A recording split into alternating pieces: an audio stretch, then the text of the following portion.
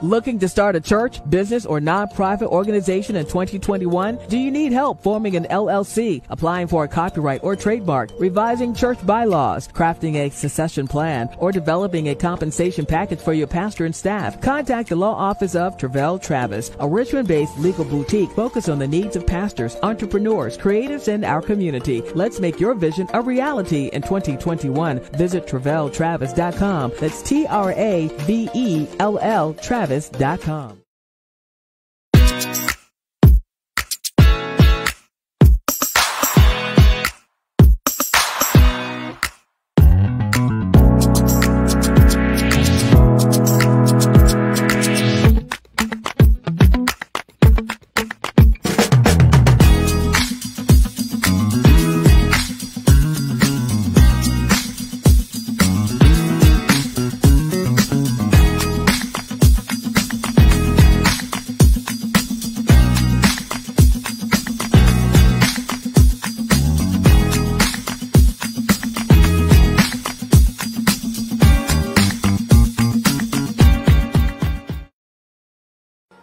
If you're concerned about the future of your organization when you step down, then where will the mantle fall? A biblical and legal guide to succession planning is a must-read for you. It delves into the scriptural and legal aspect of succession planning, characteristics of successors, the people, the process, church bylaws, common myths, even issues with nepotism. Where will the mantle fall? Written by Richmond's own attorney, Pastor Travell Travis, and available at Amazon.com.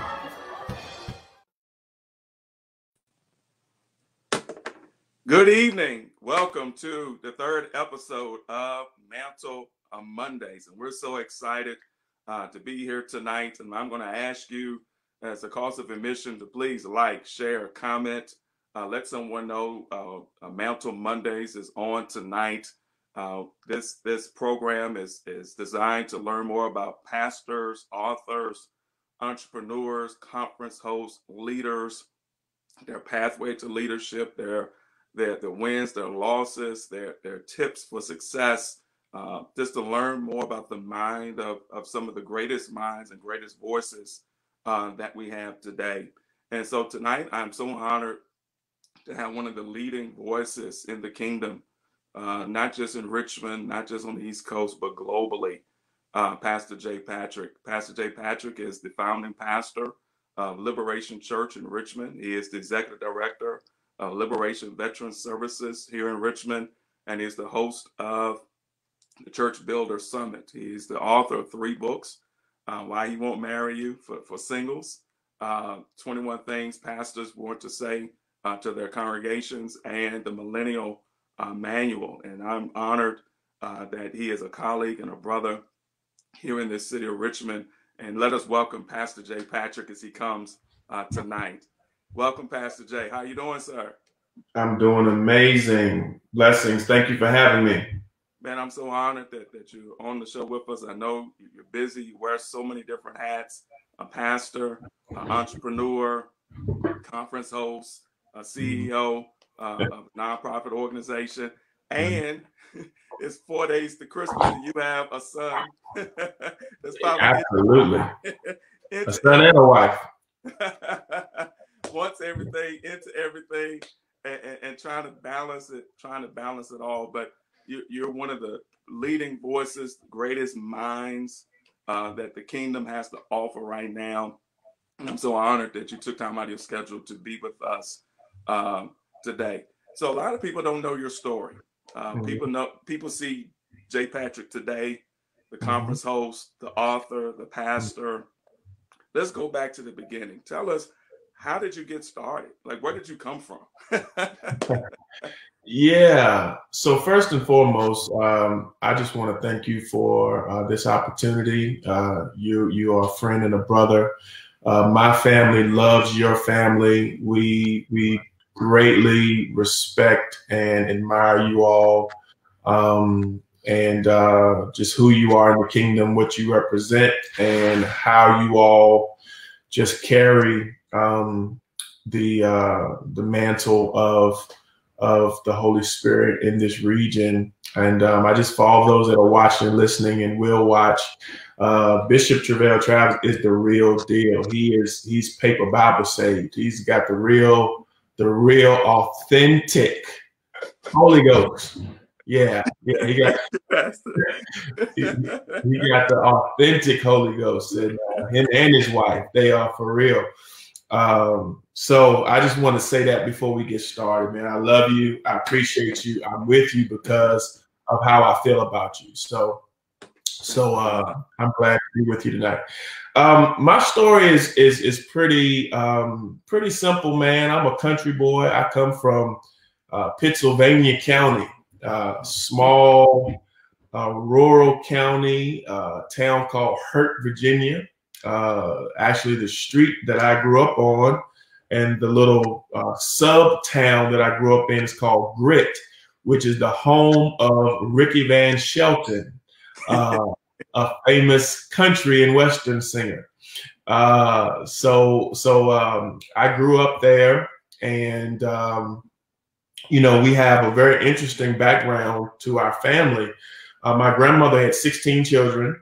Wow. And they were some of the first blacks to have their own land in that county. And so the way our area was set up was roughly probably about 10 of my aunts and uncles lived all in the same cluster on that land. That's right. And my great aunt, Annie Whitler, who founded the church that I grew up in, her husband built the church that we all went to with his bare hands. And so the way it would work is that we'd all live within walking distance of each other. On Sundays, we all descend down to church. And then on Sunday afternoon, we all go up to my grandmother's house, and we have a big Sunday dinner. Wow. So those are kind of my roots. Grew up in a church that never exceeded probably 50 people. Mm-hmm. It was a authentic apostolic church. I mean, the real apostolic church. Glorious Church of the Apostolic Faith Incorporated, headquarters in Cleveland, Ohio. Okay. So those were my roots, and I grew up there. And ended up going to college to play basketball, and did well with that, and ended up at Hampden-Sydney College. Okay. And was an economics, econ, and management major, which then kind of led me down a path. I was going into banking, investment banking, and landed my first job in Richmond, Virginia. Okay. I was attracted to Richmond because my sister lived here at the time. She still lives here. And I had did an internship with her and lived and stayed with her one summer. And Richmond just felt right. It just felt right. And the rest is kind of history. I've been here ever since. Came here in 2003 to pursue a career in banking. And that's kind of evolved into what we are doing today. So that's kind of how I got here. Okay. So through college and work, you end up in Richmond. Were you preaching when you came to Richmond? When did you accept the call to preach? So I received the call to preach very clearly when I was roughly 19. I didn't accept the call to preach till I was roughly 26. Okay. And so I'm well out of college. I am, visiting different churches here in Richmond. But I stumbled across a very small church that the pastor just saw something in me and decided that or felt that there was a call on my life. And I had been feeling that call, and it was finally, I had gotten to a point where I was just ready to surrender. So that was kind of how I received the call to preach. Still had no interest in pastoring. It was nowhere in my purview. As far as I had went was we started a small little Bible study with a plan to just do outreach ministry, do some financial literacy, Bible studies. I just wanted to impact the community. I just wanted to be a help to the community. I knew that the gospel was a vehicle to do that. I just didn't see all the dots being connected to actually formalize a church. Okay. So we had that little small Bible study, and and I don't know how much of the story you want. I could give you the whole long, very extremely boring version, and I can slice it up a little bit. Well, let me ask you this. So when you talk about, let me rewind a little bit. When you talk about that 19 to 26, would you call that running from the call, ignoring the call, or just putting the call on the back burner? At the time, I thought it was running from the call. Today, I see it as reverencing the call. Gotcha. A lot of people, well, let me just say it this way. I get really nervous around people who actually want to pastor. Absolutely. I get nervous around people who want to be preachers, want to be prophets. Like, I can't relate to that. All I saw was the burden of it. I didn't see the microphone, the parking space, you get the first plate at homecoming and anniversary. Right. I wasn't thinking about none of that. All I saw was this was an opportunity for me to actually fail at something, because everything else I had ever pretty much done, I had been somewhat successful at. Right. And so this was the first time I'm looking at a venture, for lack of better expression, that I saw the possibility for me to fail at it, because I knew me. I knew my tendencies. I knew the things that I still were tied up in at the time. You understand? I knew that I was not sold out for it. Okay. I love God, right, but my lifestyle was not that of someone who had fully submitted yet.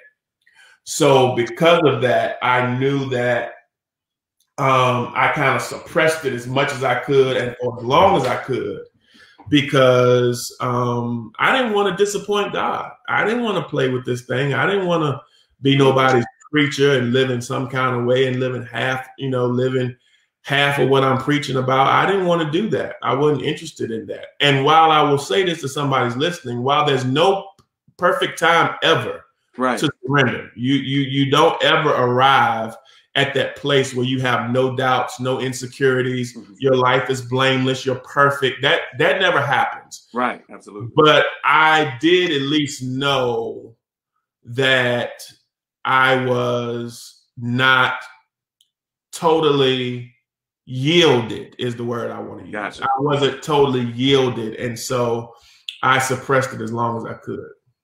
So if it wasn't for the pastor here in Richmond that saw that in you, kind of spoke to that in you, gave you that confidence, that platform, do you think you would have continued to run, or do you kind of credit that moment and that individual to say, okay, now's the time? I would have credited to him. I don't totally subscribe to the fact that it would have never happened without him, only because I know God can move in various ways, and God can get our attention in various methods and various ways. But I will say that it did absolutely take that season to sober me up and to affirm me to a certain point where I got clear on what I needed to do. And it did. It took somebody to kind of affirm and confirm what was already kind of wrestling inside of me. I just needed somebody to speak to it.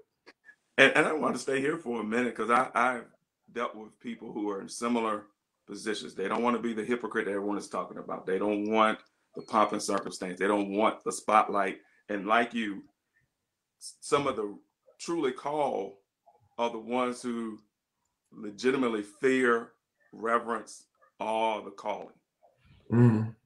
What would you say to that person? I know you already spoke to the how I do you're never perfect or whatever, or it's never the perfect time. But what would you say to that person that's truly, legitimately called by God? They see it, Others see it. We know it. They know it.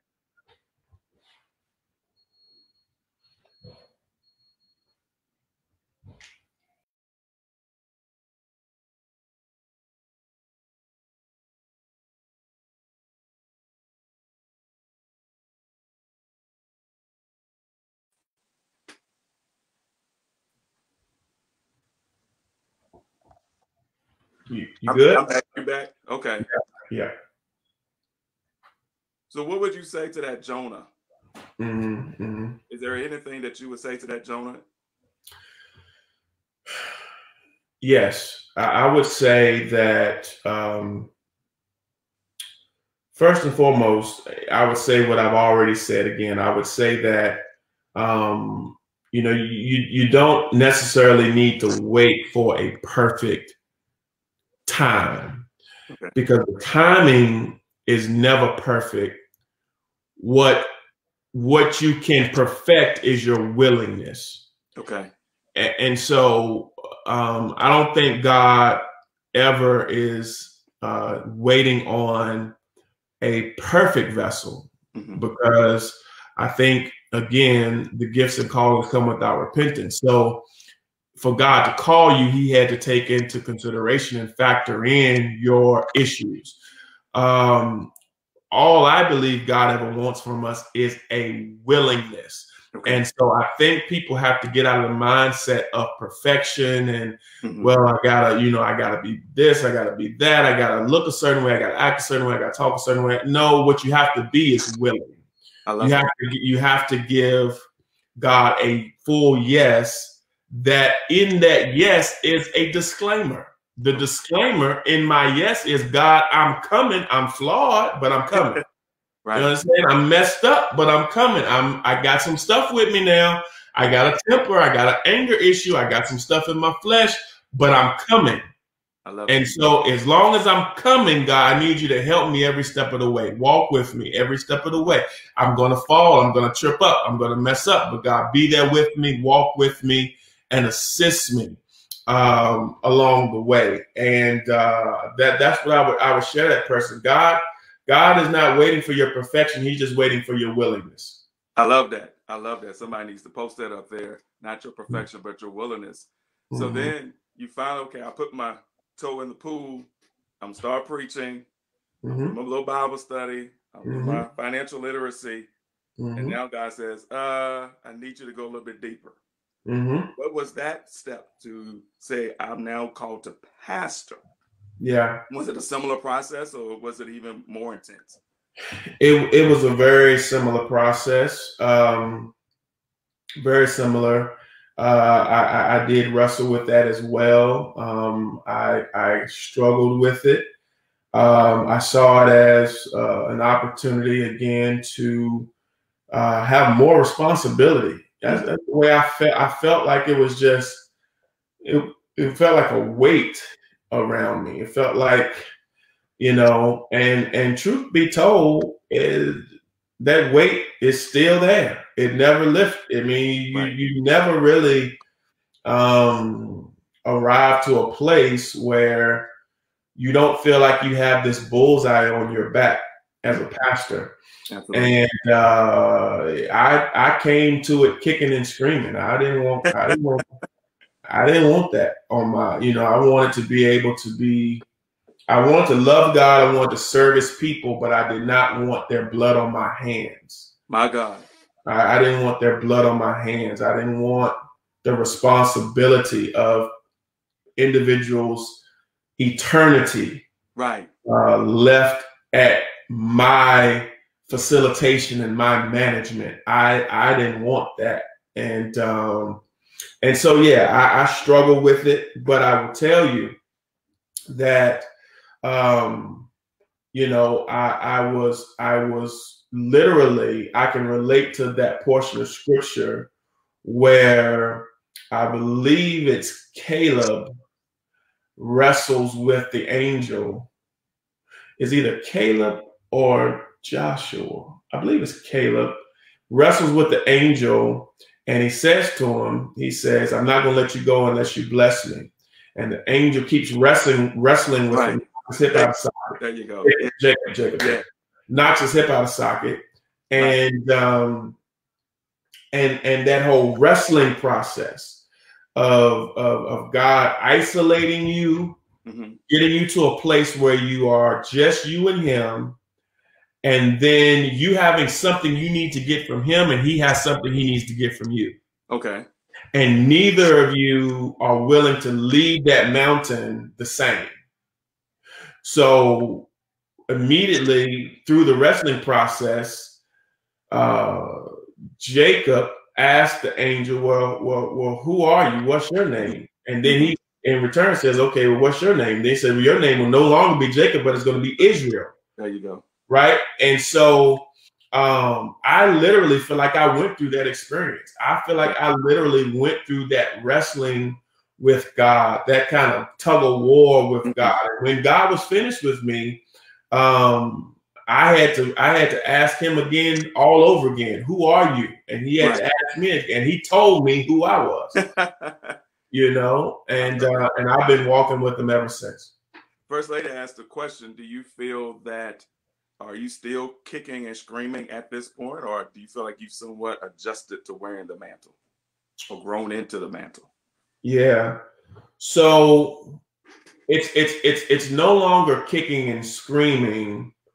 What it feels like now is being nailed to an assignment, being nailed to the cross. It almost feels like not to be likened to Jesus, but being likened to an experience that you no longer have the option to abandon. Gotcha. You see, it's one thing to be dragged into something kicking and screaming. It's one thing to finally arrive and then you cannot leave. You know, it's not an option. So everything that I feel today, I have to build space in those layers of emotions, because quitting is not an option. Right. Okay. So I have to give myself some space to be human. I have to give myself some space to express anger, to express frustration, to express being let down by people, to express feeling unsupported and feeling like you got to do everything yourself, and feeling, I mean, all these emotions that come with pastoring, and feeling like you want to help people through their salvation that aren't ready yet, and all these things. And you have to learn how to give yourself space and room to feel all of the emotions you need to feel without giving yourself an option to surrender. So let me ask you that. That's a great question now, with so many pastors walking away, marriage is falling apart, drug addiction, suicide, you're on sabbatical now. What is your outlet? When you say I need space to, get this off my chest or express myself in a positive, constructive, beneficial way, what is your means of doing that? Sure. Well, I'll give you several levels to it.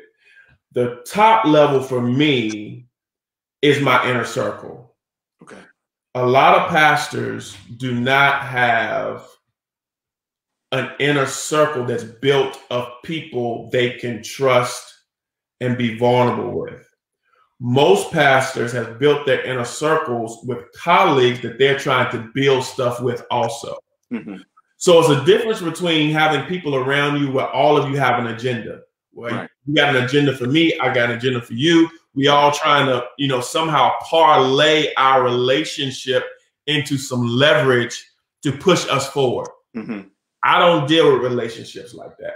Okay. The way I see relationships is, if I actually need you for something and you need me for something, then we're not really friends. What pastors need is friends. Right. We're not talking about, how many you running this week, Doc? How many you got? How many registrations you got, Doc? How many book sales you got? This. We're talking about our families. We're talking about life. We're talking about this. We're talking about that. We are really pouring into each other. And so I say that the number one outlet every pastor should have is 2 or 3 people that they can totally be vulnerable with, totally to your wife's famous catchphrase, to be totally naked with, right? To be totally naked with. That's right. You know, that you can bare your soul when you're frustrated, when you're angry, when you're empty, when you made a bad decision. Right. Because you're going to have Sundays. I was sharing today how there's a vast difference between being wrong and being wicked. Absolutely. A lot of pastors don't have the luxury of being wrong because they're not surrounded by people who can handle them being wrong without deeming them wicked.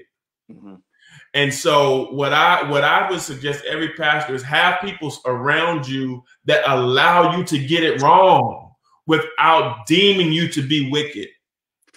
You're going to get it wrong sometimes. You're going to make I got some things wrong today. Right. You know, and I told my wife, I said, look, I got to be better in this area. I got to be better. I got to get a handle on this because, you know, I got to be better in this area. And you got to have people that you can pour into. So the number one outlet is you need a couple people. You don't need a whole bunch. That's you right. don't need 10. You don't need 20. You just need a couple people that you can be vulnerable with. That's the number one thing. The number two thing I would say is my outlet is my family. Okay. So now why did I distinguish the two? Because some people have their 1 or 2 people, and one of them is your wife. Guilty. Well, that don't count. You understand? Your wife doesn't count in that demographic because here's a thing, and here's another very important fact. You cannot include or bring your wife into all of your pastoral stress. Right. Because what happens is that all of the time that's meant for, looks like I lost you again, Pastor Bishop. It looked like all of the time that is meant, all of the time that's meant for you and your spouse to be enjoying each other, it ends up becoming counseling and mediation for the church. Right. And so your wife deserves family time exclusive. We're not talking about church. We're not talking about what Sister Johnson did. We're not talking about what Deacon Jones said. Right. You know, we're not talking about, so you need a group of people that can handle that stuff. And so you don't have to dump all of it on your wife. You know, y'all call yourself having date night and it's really just a church meeting.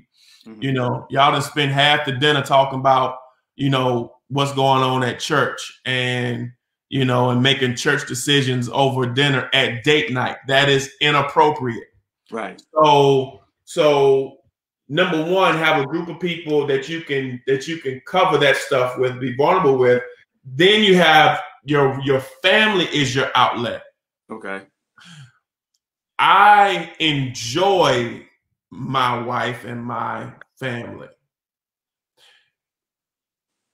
See, some people tolerate their family. That's right. You need to enjoy your family. That's right. Get to a place, do the work you need to do, go to therapy, go to counseling, do whatever you got to do. Spice things up in the bedroom, whatever you need to do. That's right. Take some trips, do whatever. But you need to find yourself getting to a space where you enjoy your family. If you're one of those people that still you drive home and you sit in the car for 45 minutes because you're not ready to come in the house yet, then that's an issue. That's an issue, right? You need to get to a point where you enjoy your family. You can pour yourself out. I tell you, the best part of my day is watching Wellington run around the house and play with him and get in the floor and chasing him with his trucks and you know, and all that kind of stuff. That's my favorite part of my day. All of the business meetings, all of the church meetings, Right. all of the donations and money we got to raise and this and that and that and this. My best part of my day is getting in the floor with my son and watching him play and enjoying him and those kind of things. So if that, so if you have lost that enjoyment with your spouse and family, how do you recapture that? Yeah, I think you need to analyze. You know, I think you need to analyze what are the barriers.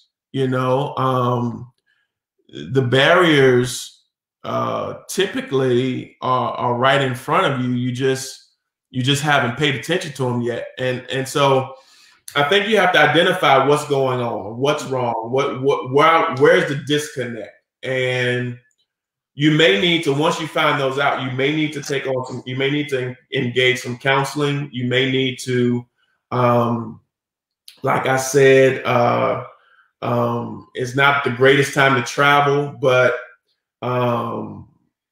you know, a good, nice quality vacation. Right. Recalibrate. Yeah. Get out, change of scenery, change your environment. A very good 3 or 4 hour road trip where y'all can just talk and kind of, you know, get out of the normal rhythm and routines. You got to break up the routines, get out of the normal flow and do something different. So I would say identify the barriers. I would say attack those barriers once you realize what they are. Number 3, I would say change your routines. Implement some new routines and new rhythms that give you a change of scenery and an opportunity to switch things up, spice things up a little bit. That's right. And then I would say, you know, lastly, I would say make the time count that you do have. The challenge you can have sometimes with being married to someone is that you can take them for granted. You learn, and this is important, you learn how to multitask in their presence because you live with them, because you're so used to being around them. You're used to doing something with the kids and talking to them at the same time. Right. You're used to taking a business call and doing something with her at the same time. You're used to, you know, so you're used to multitasking. Well, what needs to happen, what you need to learn how to do is to give her or him undivided attention, right? You need to learn how to shut down, stop the multitasking, and it's just me and you. It's just me and you. Yeah. So let me ask a few things. I love that. I love that. And Serena, if you could just summarize those 5 steps. So now, in your case, you mentioned the distinction between your peers and your friends, and then your family and your wife. Now, in your case, your wife is also your co-pastor. So then, I assume there are times when she's your administrator, she's your co-pastor. So how do you make the distinction between, I'm talking to co-pastor, I'm talking to my wife? Yeah. How do you make that distinction? And what do you say to a pastor who wants to utilize their wife more, but maybe is hesitant, or she's hesitant? How did you even go about that process of making Pastor Ashley your co-pastor? And what does that mean to you? How does that function? And how are you allowed to strike the balance when she does have such a critical role in the ministry? Well, I think the first thing and most important is you have to understand which role or which hat you're wearing at what time. Role clarity is so important. I don't recommend personally that that you have your spouse as your number one administrator unless you absolutely know how to switch hats. Okay. If you don't know how to switch hats, it is a horrible idea to have your spouse as your administrator. because you're going to organically blur lines. Right. Okay. And when you blur those lines, it gets frustrating for both of you. And so if you're not good at role clarity, and if you're not good at taking that pastor hat off, taking that administrator hat off, taking that taking the husband hat off, you're going to be incompetent at one of those roles. It's gonna happen, because you're gonna be giving your wife or your spouse grace that you wouldn't give a normal administrator. Right. Which then causes the execution to suffer, because you don't want to hold your wife accountable, because you don't want her to be mad at you when you want her to get naked later. So you don't want to hold her accountable. Right. Then it could be the opposite extreme. That, and I can be transparent. This is what I suffered from with my wife. And if she was on here, she would tell you all the story. I was way harder on my wife than I was a traditional employee or administrator. I was harder on her because she was so close to me. I held her to a different kind of standard that at times was not fair. And I assume that even also happens with children. Yeah. So we all, even with children, we either too hard on them, hold them to a higher standard, or we're too loose and liberal with them, and they kind of do what. So let me ask this: is it that formal and structured to say, "Hey, here are our meeting times as employer employee. Here is our time." Is it really in 168 hours in a week? Is it really that structured? Yeah, I think if you're going to have your spouse as an administrator or working with you, you have to have structure, and you have to carry out that structure the same way you would as if you were working with somebody that was hired from an Indeed ad or whatever. Because it's not fair, again, for you all to be having church meetings at 11 o'clock at night. Your pillow talk. You talking about that's not appropriate. Right. That's time for you all to God bless you, Natalie Bunton. God bless you.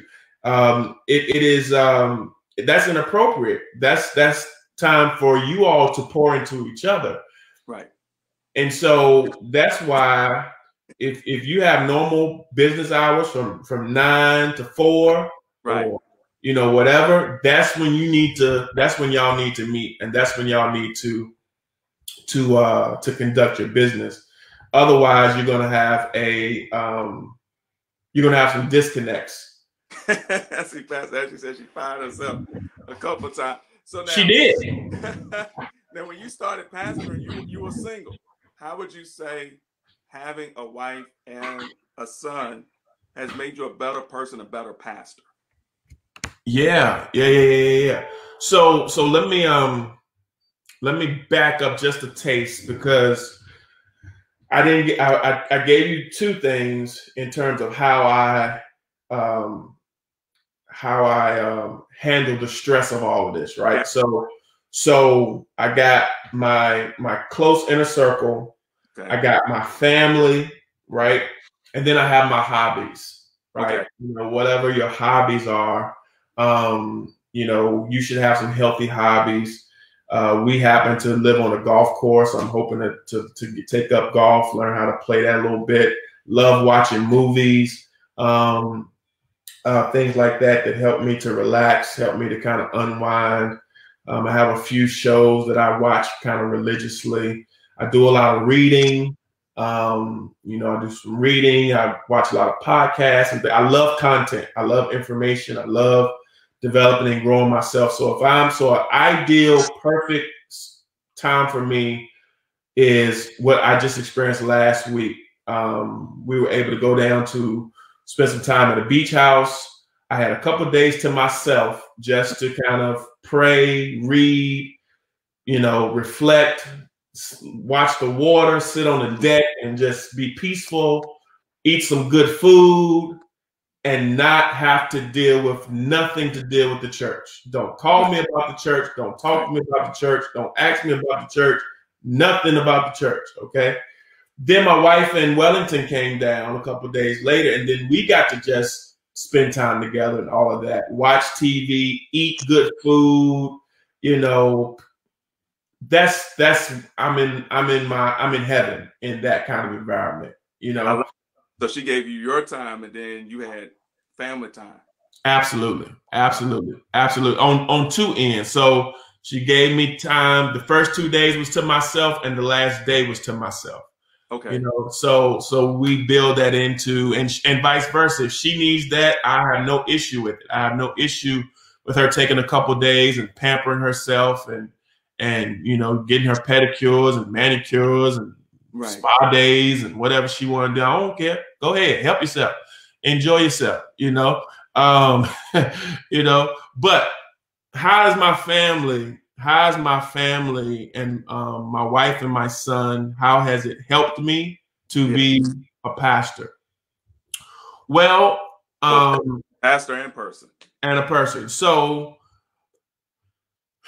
I'm kind of answering the same question the same way. I mean, they are my sponge, meaning I go out into the world, and if you just imagine going out and getting drenched with,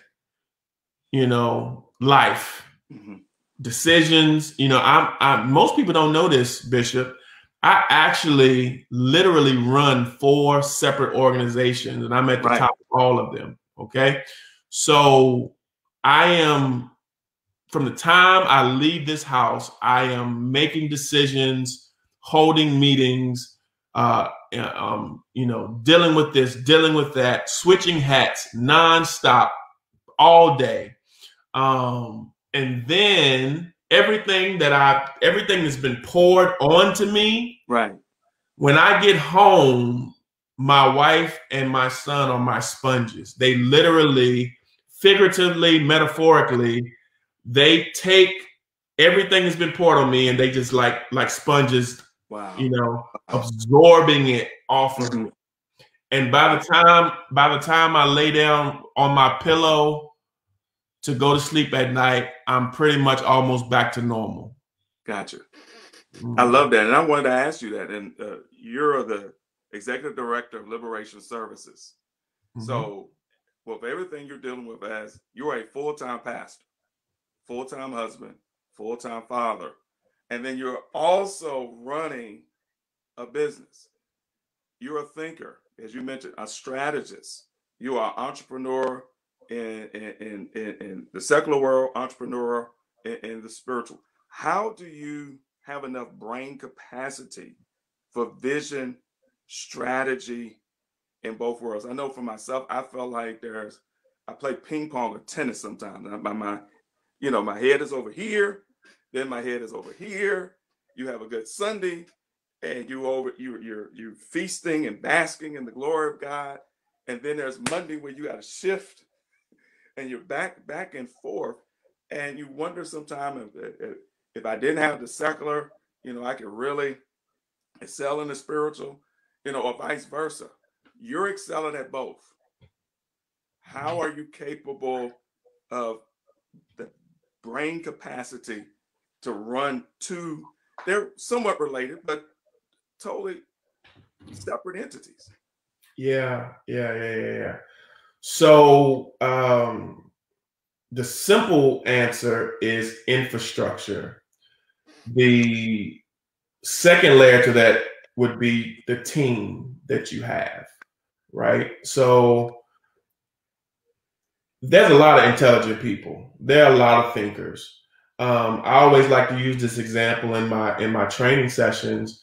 I always ask, I say, how many of you all think that Michael Jordan is the best basketball player ever? And then I asked the group, I say, well, how many of y'all think LeBron James is the best basketball player ever? Mm-hmm. And then I got about 60% of the room raised their hand for Jordan, 40% raised their hand for LeBron, depending on the era that what age group I'm dealing with, right? Right. But when they finish, I always tell them, I say, now, I appreciate all of your responses, but the truth is that neither of them are the best basketball player in the world. Mm-hmm. The best basketball player in the world is more than likely a guy you never heard of on a playground in New York somewhere, right, that you never heard of him, and you will never hear of him because although he was extremely gifted, he did not have the infrastructure or the team around him that would support him going to levels greater and greater and greater. Right. So for me, I am very, very humbled and self-aware that it does not matter how intelligent I am. It does not matter how many great ideas I have. It does not matter how much of a critical thinker I am. If I do not have an infrastructure around me that supports me being able to be a visionary, because you cannot be a visionary and be a manager at the same time. Right, right. And most people don't understand that. Most people try to be a visionary and want to be a manager. Mm-hmm. I loathe management. I can't stand it because if I have to manage something, that means I probably got somebody in place that's not doing their job. Okay. If I'm truly going to be a true visionary, then that means I have to staff managers. I have to be able to select managers that will be able to manage different pieces of the organization that allow me, and this is important, to be good at what I'm good at. Okay. Okay. I don't need to be dealing with things that I'm not good at. I tell this example too, probably maybe 5-6 years ago. I had hired a graphic designer to do a flyer for an event we were having. Mm-hmm. And the graphic designer came back to me and said, okay, well, what color scheme do you want? And so I told them the color scheme. They came back and said, okay, well, what kind of feel do you want? I said, okay, I told them. And they came back and said, well, what kind of font do you want to use? And then I gave them the font, and then they came back and they says, oh, yeah, well, what kind of size does the flyer? And I said, wait a minute. Wait a minute. This is what you're supposed to be. That's right. Good at, right? I hired you because I am not a graphic designer. Right. If I was a graphic designer, then I would not have needed to hire you. So I have learned to put people around me mm-hmm. that allow me to be good at what I'm good at. Okay. Okay. The more time I have to spend designing flyers, right, the less time I have to be good at what I'm good at. If I have to go into the sanctuary and understand that the volume is too loud in the monitors, mm-hmm. then guess what?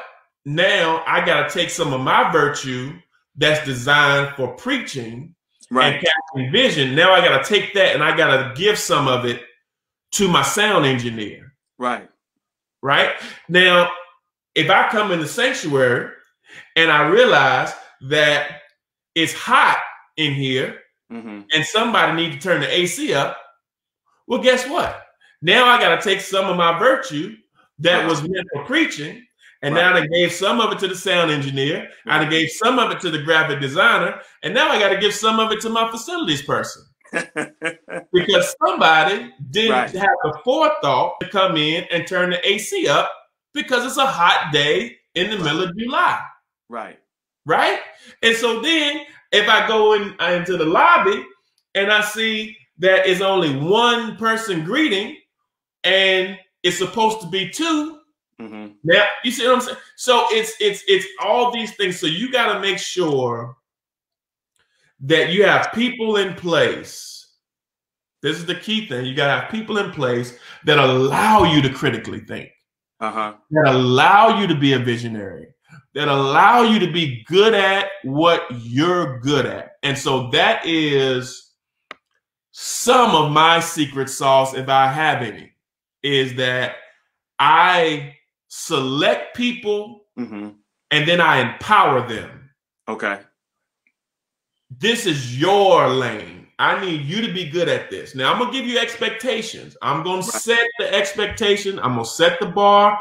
I'm going to tell you how it's supposed to go. But after that, I don't want to have to repeat myself a whole bunch of times. I want to be around people that get it. Okay, I see the vision. I understand how my pastor thinks. I understand my pastor's mannerism. I understand his flow.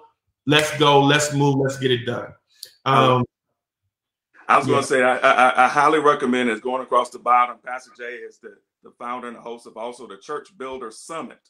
And a lot of this information he has given before. I encourage you to read his books, Millennial Manual. You also have Church Leadership Moments, 21 Things All Pastors Want to Say to Their Congregations.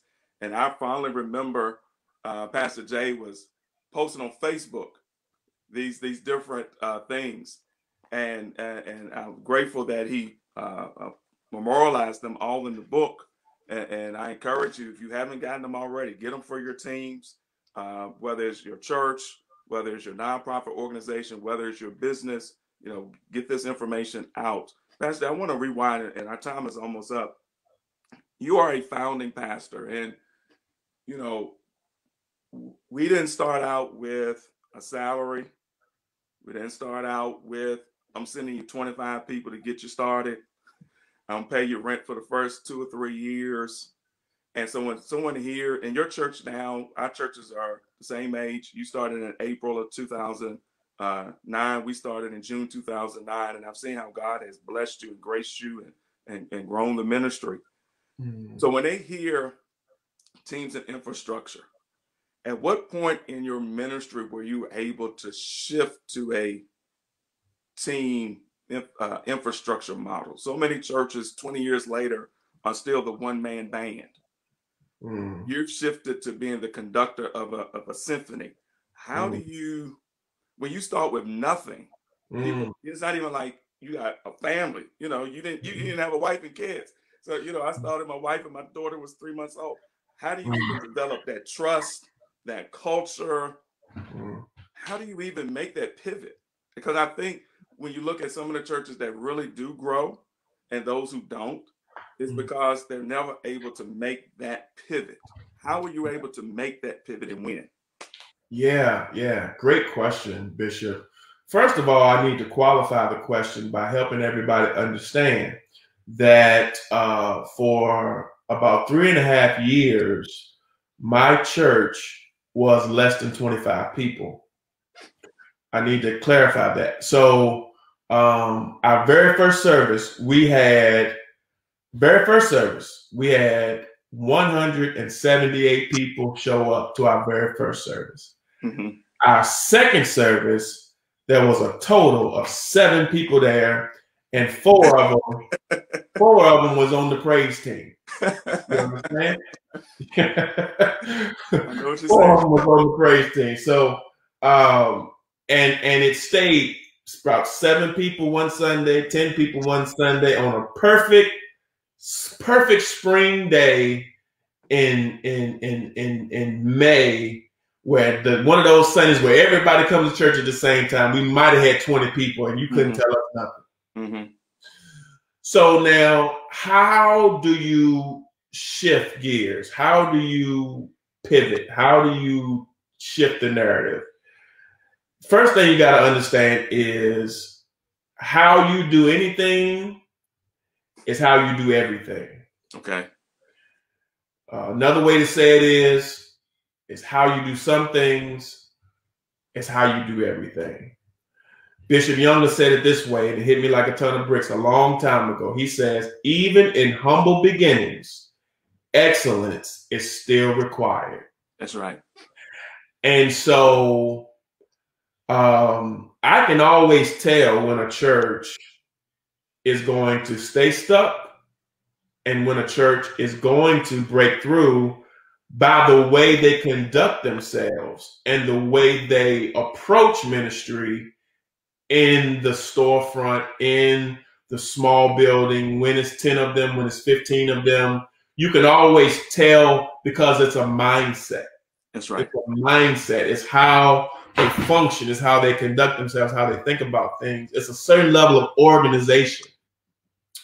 And so first is that you have to make sure that you shift your mindset from storefront, or shift your mindset from a small church, right? You have to change the way you think about ministry before anything will change.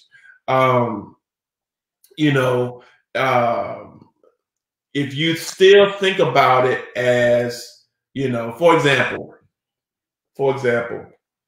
there are churches I've been to churches where, it's a small church, and you might see a kid, you might see a 3 or 4-year-old, on the stage, tugging at their mama's coattail, or playing with their toys on the stage while their mama's singing or something like that, right? I'm laughing because we had that conversation at our church. but it's these little things, Bishop. It's these little things. Listen, I was only good at teaching. I'm not I played the drums, but I'm not what you would consider a musician. I don't have the ear for singing, so I couldn't lead worship. I couldn't do nothing. I could teach, right? And so here's what I figured out is, okay, if this is going to be excellent, I got to control what I got to control, and I gotta highlight what I'm good at, and I got to get everything else out the way. So I realized very quickly that a lot of the stuff that we were trying to do that we weren't good at, we had to stop doing, and we had to highlight the things that we're good at. Because when you just start doing stuff because everybody else does it, you start engaging in a lot of things that you're not really good at. And so, and then when that happens, you have a lot of unprofessional things that happen. You start starting late. Like I said, you got little babies running around on stage. You got your flyers and stuff, or misspelled words and all kind of stuff. Your paint's chipped, your ceiling tiles are dirty. All these little things that don't cost a lot of money. That's right. Can be fixed when you change the mindset. That's right. That's right. And so for me, it changed. First of all, is I had to shift my mindset and start thinking about excellence, and realizing that excellence is not about a number of people. It doesn't mean that we got a packed house.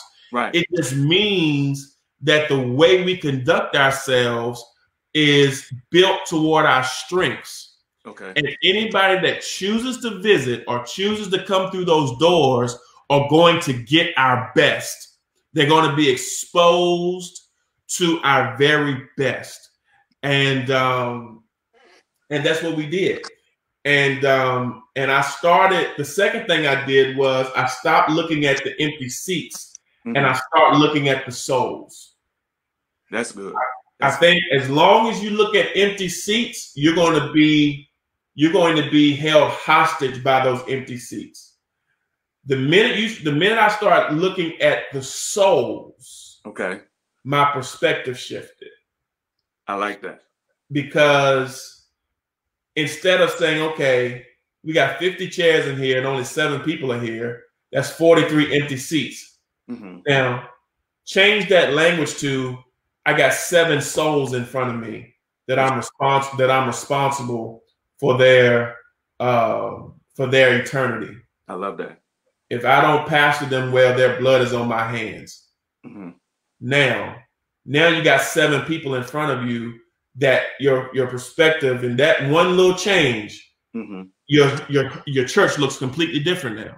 Okay. Right. And so when you take a look at it that way, what happens is, and what happened for me was that now, instead of focusing so much on the people that aren't coming, I'm pouring into the souls that are there. I love that. And when I did that, I realized they start multiplying after their own kind. The stronger they got, they went and got more people. I love that. Yeah. I love that, because we're so numbers driven. You know, we look at the numbers, and especially now with social media and with television. You know, you were talking about earlier how many you running, Doc. But I think as a shepherd, it's important to look at the souls and not just members. And I think that is so important. What do you see as the future of liberation, and even yourself? Do you see yourself pastoring liberation forever? Do you see multiple liberations? What do you see as the future of yourself and liberation? Well, that's a good question. And obviously I've given it some thought. You know, I wish we were having this conversation in June of 2021, because it's some things that, you know, that I'm praying about. But the reality is that I believe that liberation is a model, right? It's a model of what I believe is on the heart and mind of God. I will say I do not have a passion or a desire to just have church.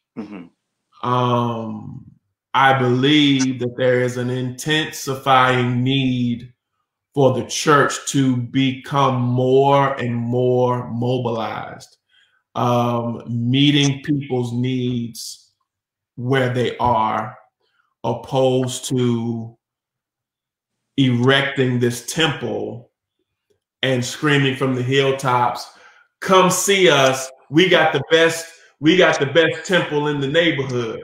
Right. We got the best singing. We got the best children's man. We got the best this. We got the best that." I think that model is becoming less and less relevant, because people in crisis don't care how good your children's ministry is. Okay. They don't care how good your praise and worship team is. What they want to know is, do you hear my cry? What they want to know is, do you see my child doesn't have any food? Do you recognize the pain in this city, or are you just interested in having church? Right. And so I think that while there is a need for the church to congregate, meet, train, develop, and deploy, I think a greater concentration of our energy over the next 5, 10, 15, 20 years is going to have to be not just talking about the church, but embodying and exemplifying it. Many people now are turned off by what we call church. Right. They are calling it on the carpet. They're pulling it on the carpet, and they're saying, wait a minute, this is false advertising. This is not what this is supposed to be, right?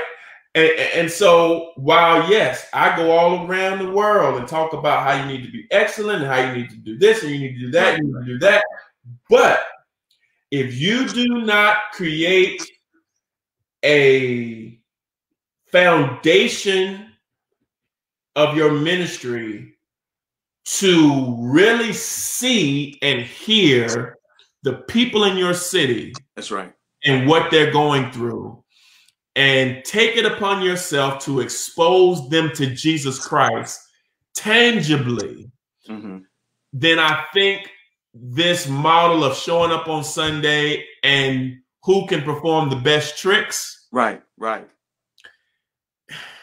So do you think the pandemic has accelerated that or proven the necessity of it? Something that was what we were overlooking, and now it's you have no choice but to recalibrate and rethink your ministry. Let me tell you something. I don't care if you're Stephen Furtick, T.D. Jakes, or Bishop Travell Travis. In the middle of this pandemic, you all got the same thing. Mm-hmm. A camera and what it is that you have to say to the world. That's right. Okay. And, you know, while yes, we can be creative and we can come up with all this and that stuff, but yes, the pandemic exposed that this generation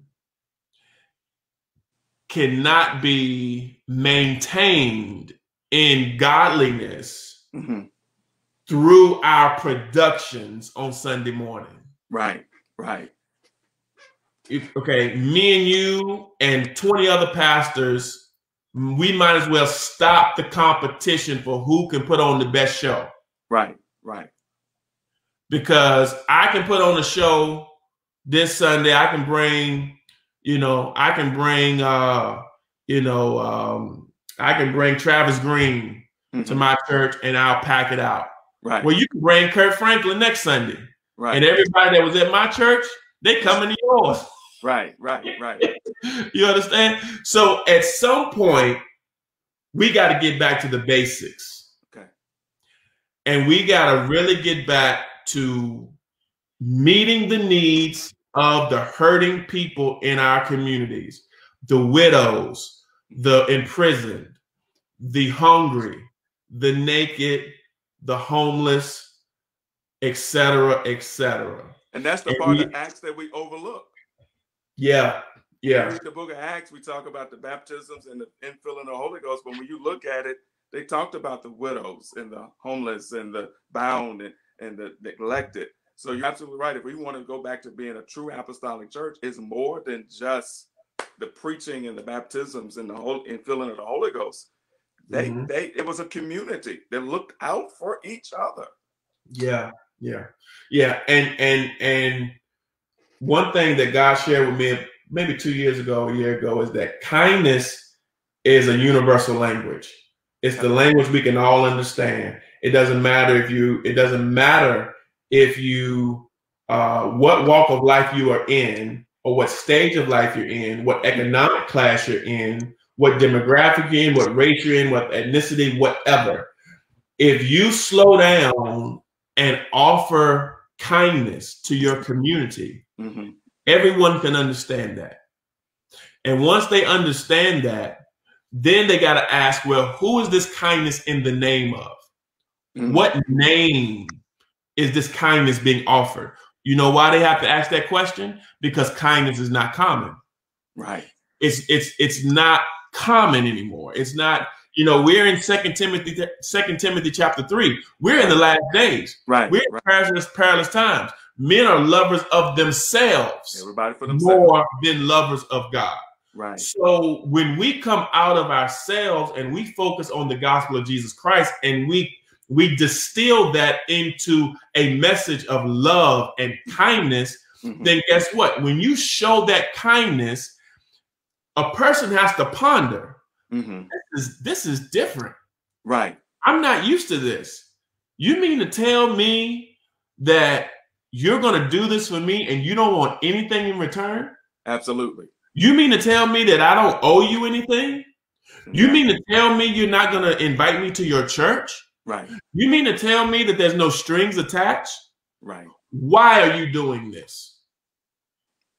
I'm doing this in the name of Jesus. I'm doing this as an extension of who Jesus was in the earth. I follow his teachings, and through his teachings, I have uncovered that it is my duty and my responsibility to be a giver, because it's better to give than to receive. I'm representing the kingdom, not my church. And that's I'm representing the kingdom. We're so worried about building our churches rather than building the kingdom of God. I love Yeah. that. Can you just quickly say your motto for your church for those who have never heard it? You've said it, but can you just say it one time for everybody to hear? It is, yes. It's to love people, to show kindness, and to serve change. How can people get in touch with you, Pastor Jay? They can't. I'm on sabbatical. No, I'm just joking. They follow you. Just say that way. Follow you. Yeah. No, they can follow me on social media. I'm only on Facebook. I have a limit on my social media capacity. And so I'm not doing the Clubhouse. I'm not doing none of that other stuff. Facebook is my limit. So you can follow me on here. It's Jay Patrick. That's it. You can follow me on here. And the nuggets he's dropping, as God gives him nuggets to drop, he goes live. And if you're following him on Facebook, when he goes live, you get the notification to watch him as he shares live, or even if you watch the replay. I'm always blessed by what God gives him. He speaks the heart and the mind of God. He also speaks on behalf of pastors. And sometimes when a pastor doesn't know how to express themselves, to his congregation, God uses Pastor Jay to really step in it and really express some things, and sometimes takes the blows, but I appreciate him going in the ring and representing pastors and articulating the heart and the mind of pastors. A lot of times, people don't understand us. Right. And so I appreciate, you're really helping people to understand the process of being a pastor and what it takes. Yeah. I'm going to end with this. And I appreciate you being on, and I hope that everyone has enjoyed you. And if you want to sow into Pastor Jay's ministry, I'll put his Cash App up. Maybe he says something to you. We believe in the sowing into good ground, and clearly you have good ground. A man that after God's own heart, who's not in it for the income but the outcome, has accepted the call of God and is doing great things for the people of God. So my closing question, I asked this last week differently. How do you want to be remembered? But I want to ask this to you a little bit different. If Pastor Jay Patrick, 30 years from now, is invited to speak at your church, how would you introduce him? Pastor Jay Patrick is invited to my church. The Pastor Jay Patrick of 30 years in the future is invited. Okay. How would you introduce him? Wow, that's interesting. You put some thought into that question. I had to throw one in there. Yeah. So here's a fun fact about me. And Bishop, you really don't need to be in a hurry. I set this time aside for you and everything. So just know that, you got me as long as any other questions, or if you want to open it up to your viewers for questions, okay, I'll do that. I would do that for you. Okay. But here's a fun fact about me. I hate introductions. So, when churches ask me to send my bio, I send it out of compliance. Right. But what I really want to tell them is you don't need a bio for me. I'm very good with just keeping it simple. Pastor Jay from Liberation Church, he loves God, and it is our prayer that you enjoy what the Lord lays on his heart. That's it. That's all I need. All of the other stuff, it makes me uncomfortable. It makes me feel weird. It makes me feel, it just makes me feel weird. So so if I was introducing that Pastor Jay, and if I knew him like I know him, I would say this. I would say, everyone, I know this man of God to be one that is humble and one that is not for long introductions. So without further ado,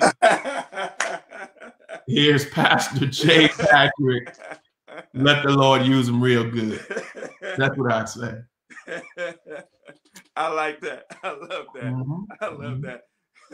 Pastor Jay, he opened up the space for questions. If anybody wants to post a question in the comment, or if you just have anything you want to say? That's how my wife introduces me. They put her on the spot. She's up there now, and they said we're gonna get the first lady to come introduce him, and she said, "Receive Travell Travis." That's right. And drops the mic, go back to the seat. I mean, lover of one wife, what else you want, Right. I love it. I love it. I love it. If there's no other questions, I don't know, we give space for them to come in. But Church Builder Summit, put a plug in for that. I know we just finished one, and you got one coming up in October. Tell us about it, why the pastors owe it to themselves and to their teams to come to Church Builders. Yeah. So Church Builder Summit is another Jacob moment for me. I was not, there's so many conferences. There's so many conferences, so many summits. There's so many, now master classes. I mean, the list goes on and on and on and on and on. And I never wanted to be just another thing for people to have to choose whether they want to go to. But I felt a very strong conviction from God to host something different. Now, you say, okay, Pastor Jay, well, what's different about your conference? There's conference tailored to smaller churches. There are conferences tailored to mid-sized churches. There are conferences tailored to larger churches. Well, here's what God told me to do differently. Most conferences are about what I would consider to be bricks. When you consider building something, you look at the bricks, right? Bricks are preaching, praise and worship, youth ministry, hospitality. All these things are your bricks. Right. That's what most conferences you go to are going to deal with, the bricks. God told me to build a conference that focuses on the mortar. Gotcha. So it is the intangibles that Church Builder Summit is really focused on. You can build your bricks up as tall as you want, but you can knock them over very easily if you don't have any mortar. Right. So what I'm focused on in Church Builders is things that are intangible, like culture, right, like team building, like chemistry, like operational soundness, right, fiscal soundness. I brought you in to do legal work, right? The legal side. There's not a lot of conferences that are dealing with the mortar, for lack of better expression. So if you're just looking for bricks, if you're looking for, what's the best marketing strategy, you got $100,000, you can put some lights and LED walls and all of that. Church Builders might not be for you. But if you are looking to come to a conference that actually will allow you to take your church from here to here, right, without changing your budget, right, Church Builders is it. Most of the things that we teach don't have a budget line item. Absolutely. It is really mindset, and it is about culture is what we're teaching. And we've taken our church and our Echo, we took the sessions from this year, and we took about a month or two of Bible studies and just applied them to us. And wherever it was said, now let's do an analysis of our church. Let's wow. thing. And it has been a tremendous, transparent blessing. Culture, traditions, doctrines, how we operate. It really allowed, but it was great because it wasn't just me saying it. Right. They heard the videos, they've seen the success stories and things. And okay, now, what does this mean for us? And what can we do now? Under the pandemic, with our numbers, with our budget, what can we do? There was a question about the pandemic. And it's interesting with churches not being able to function like normal. It seems like there is an increase in number of churches that have gotten started. I know I've been contacted from a legal standpoint. How do I start my church? And I'm like, you starting a church now? My thinking. But I understand God does what he does, and in some of the most unusual circumstances, that's when God does unusual things. So how would you advise a pastor that's called to start a church right now when most churches aren't even allowed to even gather? Yeah. So I would advise them in the same spirit that I approach church builders, and it's the intangible things that most pastors don't have a good handle on. So I'm going to sit down with that pastor and I'm going to ask them a few very practical questions. The first question, believe it or not, that most pastors have not settled is, why are you starting a church? Mm-hmm. Have you concretized your why? Now, many may find that to be a very simple question, that they say, well, because, we need to grow the kingdom, we need to da da da da da da da. Right. Well, you're not listening, because you haven't heard the question right yet. Why are you starting your church is really saying, what problem are you intending to solve? Absolutely. Because there are clearly enough churches in your city. Mm-hmm.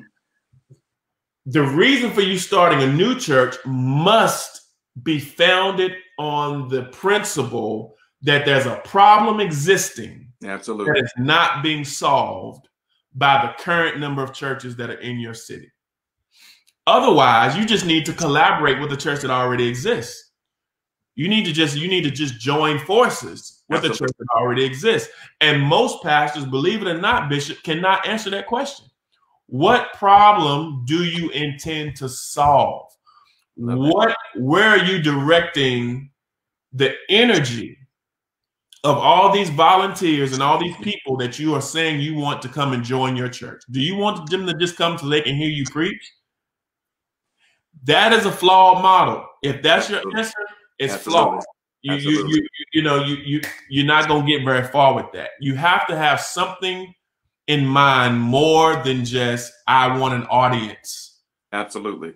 I want an audience. You got to have something. You got to have in order to start a church, to do that, you need to have a problem that you want to solve. I would urge you to not just plant, but I would urge you to take at least 6 months of research and development. Mm-hmm.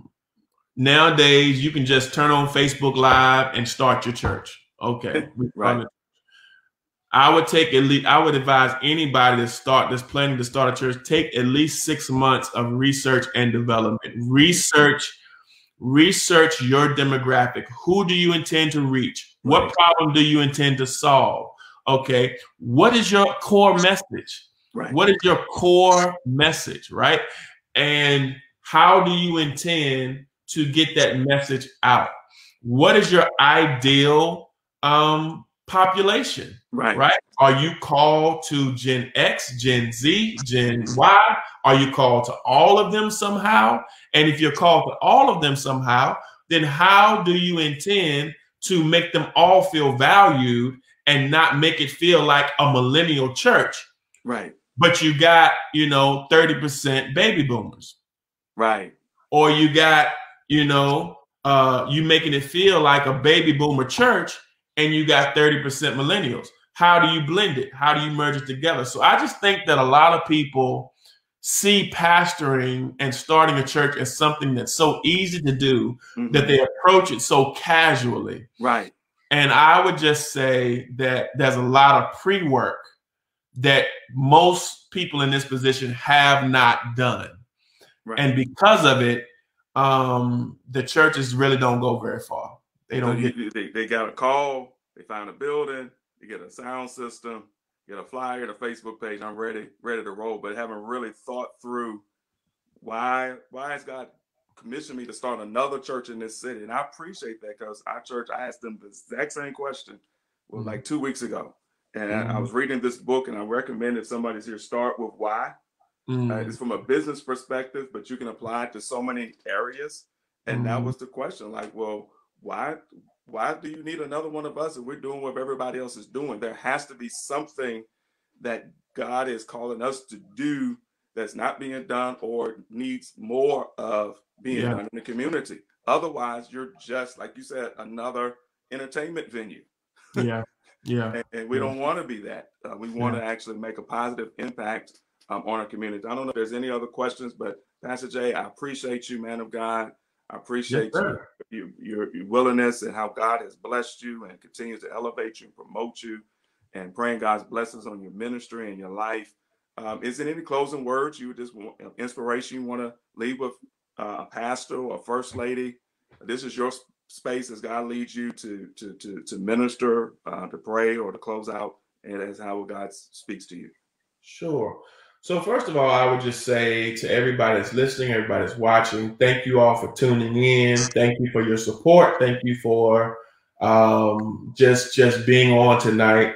I would urge you, based on the last question, if you are thinking about starting a church, if you have a church, if you are looking to be a successor of a church, whatever you are looking to do, you need sound consultation. And so I'm here to also recommend Bishop Travell Travis, his legal services, his services for nonprofits, and all of that. You need to sit down with someone and give all of your flesh some skeleton. In many instances, again, these ideas, these church planning ideas, these conference ideas, all this stuff, we have all these ideas and it's just flesh. But you need a skeletal body to go in the flesh. And so it's individuals like Bishop Travis that can help you with that. It's individuals like myself that can help you with that. If you have a need for that type of thing, again, I usually will I'm not doing a lot of traveling now, but I will meet with your team on a Saturday or something like that via in a digital space, because sometimes you cannot think of everything. You cannot think of everything. You cannot execute everything, and you do not have all of the tools in most cases. And so a lot of you that are listening, you are a little bit behind in your administrative layout, and you need to go back and get some legal advice. You need to go back and get some operational advice. And then prayerfully your 2021 or 2022 can have a lot more wins as you plan them. You will win in the areas that you plan to win in. If you are not planning, if you're not strategizing, you're going to probably repeat the same cycles until you run out of gas. So I want to see you win. I want to see you succeed. The body of Christ needs healthy churches. That's right. The body of Christ needs healthy ministries. We are in a state where the nation is more divided than ever. Poverty is going wild, running rampant. Sickness is running rampant. Man, as much as we are in a pandemic, we are in an opportune moment for the gospel to rise to the surface, and for this nation and this world to be redeemed by the love of Jesus Christ. It's getting dark outside, but I believe the light is on the way. And in order for that to happen, we must be great facilitators. Because every church that runs into scandal, every church that runs into gossip, every church that doesn't do right with the money, that hurts people, that betrays people, that lets people, that every time that happens, it is putting us further and further behind, because there's no way to separate us. We're all one church. And when one of us falls, we all fall. So we got to get to the point where we're all winning. That's right. When all of us win, we all win. So that's what I'd say. I love y'all. God bless y'all. Come on, put the emojis. let's thank J. Patrick, Pastor J. Patrick. Show him some love in the comments. Let's post them on the screen. Thank you, man of God. Blessings to you and to your family. Merry Christmas. Happy New Year. Thank you. Share those comments. Tell them thank you. Tell them how much you appreciate them. Show them some love. Next week, we're honored we're taking this as the Lord leads us. Next week, we're honored to have as our special guest none other than Bishop Mark A. Moore Sr., Faith Covenant Church in Atlanta, Georgia, author of Provisions for the Journey and the host of the You Can Get There From Here Visionary and Leaders Conference. We're starting off in January with Bishop Eugene McCrae, the founder and pastor of the Praise Temple, Way of the Cross Church in Anchorage, Alaska, and hear his journey growing up in Kingstree, South Carolina, through D.C., and packing up his family in a vehicle, in a van, and literally driving from Washington, D.C. to Anchorage, Alaska, to birth a church. And so you want to hear his story of faith. You want to hear Bishop Moore. We have some great speakers that we're lining up for January. So we want to hear from you. If this is blessing you, we want to hear from you. We just took a prompting by the Lord to start Mantle Mondays. I said, I do it 1 month at a time, but we're led to go into January. And so if there's some guests perhaps you recommend, some topics you would like for us to cover, please please share, please comment, please tag, inbox somebody. Let us know if this is benefiting you, to be able to learn the minds and the stories and the testimonies and some of the best practices of some of the great entrepreneurs, pastors, authors, and leaders that the kingdom has to offer. And we close with this, and we wish everyone a Merry Christmas. And we close with our slogan, remember, it's never too early to plan for success. So once again, Merry Christmas. God bless you. Be blessed in Jesus' name. Looking to start a church, business, or nonprofit organization in 2021? Do you need help forming an LLC, applying for a copyright or trademark, revising church bylaws, crafting a succession plan, or developing a compensation package for your pastor and staff? Contact the law office of Travell Travis, a Richmond-based legal boutique focused on the needs of pastors, entrepreneurs, creatives, and our community. Let's make your vision a reality in 2021. Visit TravellTravis.com. That's TRAVELL Travis.com. If you're concerned about the future of your organization when you step down, then where will the mantle fall? A biblical and legal guide to succession planning is a must-read for you. It delves into the scriptural and legal aspect of succession planning, characteristics of successors, the people, the process, church bylaws, common myths, even issues with nepotism. Where will the mantle fall? Written by Richmond's own attorney, Pastor Travell Travis, and available at Amazon.com.